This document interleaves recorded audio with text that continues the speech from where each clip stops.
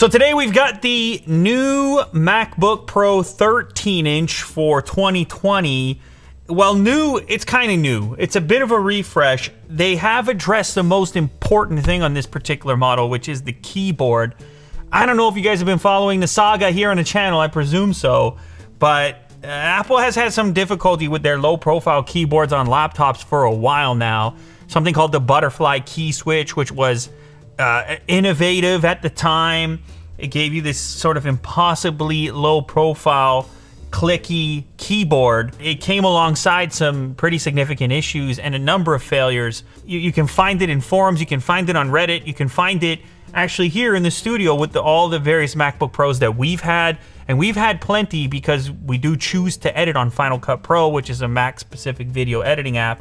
So Jack had a MacBook Pro, Kirk had a MacBook Pro, Will, myself. It was time for Apple to move on. They did move on with the 16-inch MacBook Pro, then they moved on with the MacBook Air, and then this was the last one to join the party, going back to a more traditional scissor-style key switch. So I'm interested to check it out, see how it feels comparatively, and I've even got an old butterfly key switch MacBook Air over there to compare to this one. Now, the reason I'm saying the new old is because pretty much everything else, a lot of other things on here are kind of the same. In fact, in some situations with this model, this is the base model, it's basically exactly the same as the previous version, with the exception of the keyboard. This one even has the same generation of CPU in it. It does have a little bit more storage. They've kind of separated the 13-inch into two separate models, the 2 Thunderbolt port and the 4 Thunderbolt port. So you can spec this thing more aggressively from a performance standpoint, but you're gonna pay a lot more. And then it gets weird because you're thinking,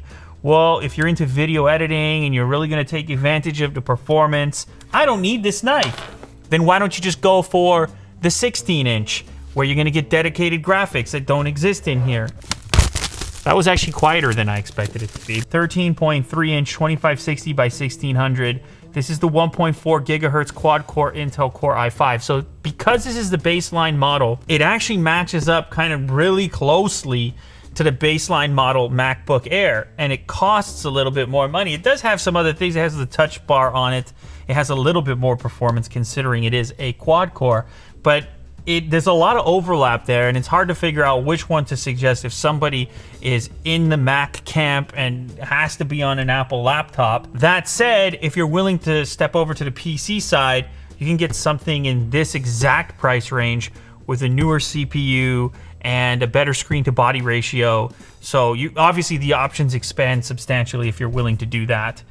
256 gigs of storage, so that doubled up. 8 gigs of 2133 megahertz DDR3 memory. That's another area where if you step up, that can change. And 2 Thunderbolt 3 ports instead of 4. FaceTime HD camera. Kind of unfortunate that Apple is still using these super low res, low quality webcams.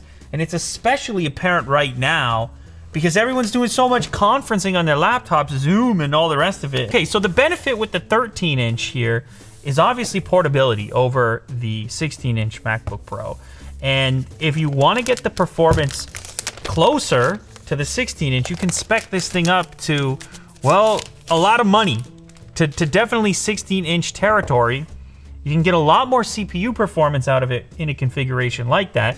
You get the extra Thunderbolt ports, but you're still stuck with integrated graphics, which I don't know if that's gonna make a lot of sense for creative professionals, people who work in video editing and so on, but you can spec it like that if you absolutely need the portability over the 16-inch. Now, I do wanna do a quick comparison. So I have the lineup here.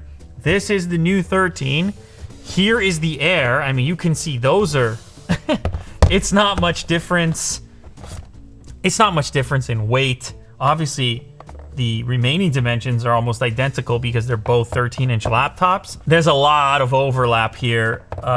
What can I say? I don't know. This one gives you a little bit more performance if you want it. But like I said, if you want to go crazy performance, if you want to get up closer to $2,000, then probably the 16-inch is going to make more sense. When you go to the 16-inch though, you definitely have a bigger footprint. If you travel, that's gonna take up a lot more space. It's substantially heavier. It weighs more when it's sitting on your lap. The dream would be a 13-inch where they could slam some dedicated graphics in there. That would be really nice, because then it would, I think, be a valid alternative to the 16, even at a similar price point. Also, inside the package, we have our Type-C cable, paperwork, stickers, and whatnot from Apple, and you have their charge brick, which for this model is a 61-watt USB Type-C charge brick. So we open this up. Of course, you have the display protected. We peel that baby. And this is the nice thing. The MacBook boots up right away as you lift the lid. You got to appreciate that. So there's the new keyboard straight away. Essentially, this new keyboard, the old scissor mechanism, it's like Apple going back to their old laptop keyboards. And what that means is more key travel. I was speaking to Willie Doo. He apparently loves the butterfly key switch, even though any type of crumb is going to render the laptop completely useless, as we've seen in the past. But when it's working, he likes it. I was never a huge fan of it. I like a little bit of key travel. I've told you that before. So any amount of key travel to me is an improvement. And honestly, it was getting pretty bad, because with all the issues with the old keyboard, it was hard for me to continue to recommend Apple laptops, given the fact that so many people had hit me up in my email inbox with issues themselves. I was telling people, you better wait for them to revise this situation. They now have. The entire lineup is now sitting on these scissor key switches. In my case, I never really got a ton of use out of this touch bar on the top, but I do actually like and use the Touch ID fingerprint scanner to unlock these devices, and that's up in the top right corner. Another thing that changed on this device, the escape key used to be inside the touch bar. Now there is a physical, it's a dedicated escape key. The 16-inch had that. A lot of people, I know a lot of developers were asking for that, so that's back in the 13. That's gonna make some people happy. A lot of people had been hoping for a different type of display setup. There were rumors of a 14-inch MacBook Pro where you could have a screen to body ratio that looks more modern without the bezels on the top, sides, bottom. But it is a bit odd that you have the exact same form factor in the 13-inch department, but on the 15 MacBook Pro, they went and changed the screen size and improved it a little bit. Granted, even that one doesn't have the craziest, slimmest bezels on the market when compared to other products that are out there. This side has a dedicated headphone jack, and on the other side, you have two Thunderbolt 3 ports. If you spec up the model to a more expensive unit, more powerful unit, then you're gonna get 4 Thunderbolt ports, just like on the 16-inch MacBook Pro, so you'd have 2 more on the other side. I'm gonna pull the old 13-inch MacBook Air. This is the one made famous by the video that I made where the E key was busted. Still hanging around the studio. The E key still works on and off. You can just see how comparable these are from a form factor perspective. Basically identical. The MacBook Air, you don't have the touch bar. That could be a plus minus depending on the individual, to be honest. Some people like the touch bar, see it as an improvement. Some people wish they just had those extra keys there. You'll also see a difference where the directional keys are. On this unit, in the old keyboard, you had bigger side buttons to go left and right. And on the new keyboard, they go back to a half size, as you can see there. Also, the Touch ID button has grown a little bit, and it has a matte finish instead of a glossy one. The Air does dive down a little bit in the front, so you get a lower deck where your wrists rest, making it, I don't know, maybe a slightly better typing experience with a bit of an angle to it, but it's very marginal. The quick brown. These keys seem ever so slightly larger. Am I crazy? They might be. The quick brown. So they have a kind of thud. This was the last generation of butterfly key switches, as Apple was hanging on to that technology tightly. It was supposed to be innovative, the future of keyboards. Obviously not the case.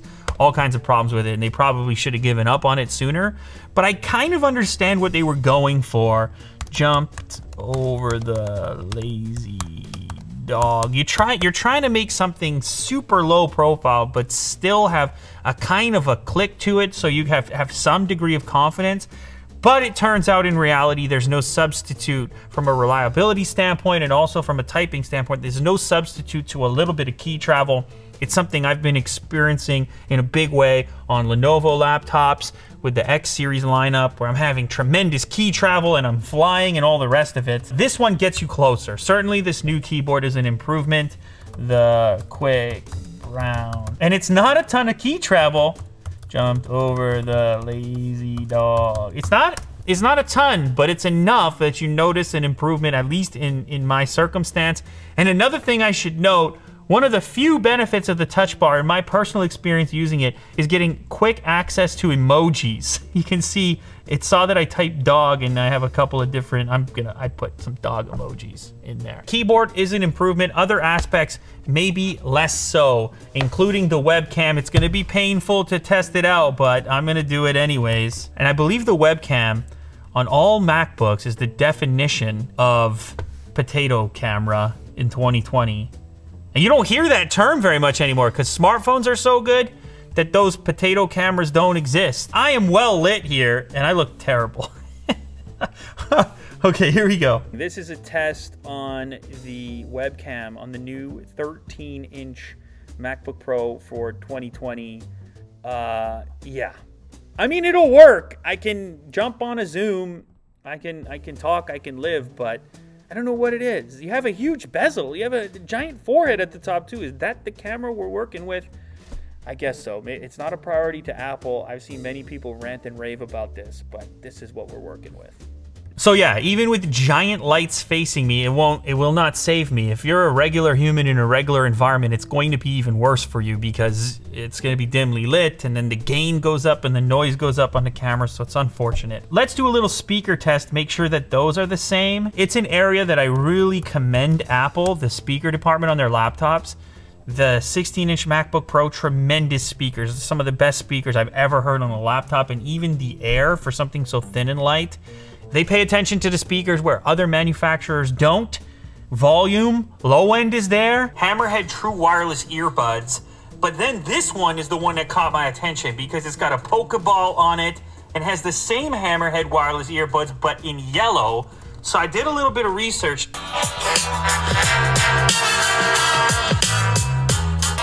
Yeah, I don't know. I might have to say, honestly, I might have to say Apple is doing the best job in the game on laptop speakers and no one else. People aren't paying attention enough. Obviously, I haven't tried every laptop on planet Earth, but for a 13-inch laptop to sound like that, you can hear the bass. So when it's all said and done, who is the 13-inch MacBook Pro for? Who is the buyer for this thing? After all, you got this guy as an option. The Air is an option, even though that's the old model. Don't buy the old model. You want the new keyboard.